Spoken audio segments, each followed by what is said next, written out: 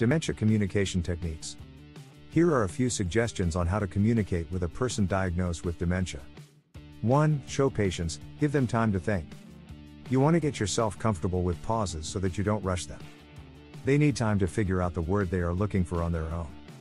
If you suggest a word, you are now triggering their brain to think of that word, and it may not be the correct word for them. 2. Repeat back. If the person continues to struggle to find the right word, repeat back what you heard them say. This repeat back method can help as they are hearing what was said, and now can continue their thought. 3. This or something else? If the person continues to struggle to find the right word, offer help by asking questions such as, are you looking for your toothbrush or something else? 4. Tell me more.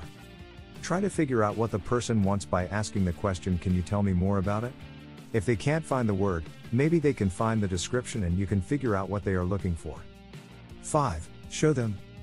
Pointing to an object helps increase understanding. For example, ask, would you like a cup of tea? While you show them the teacup, or something else. Being able to see the object helps the brain to process the question. 6. Practice these techniques. This is a new way of communicating and it will take time to become good at it.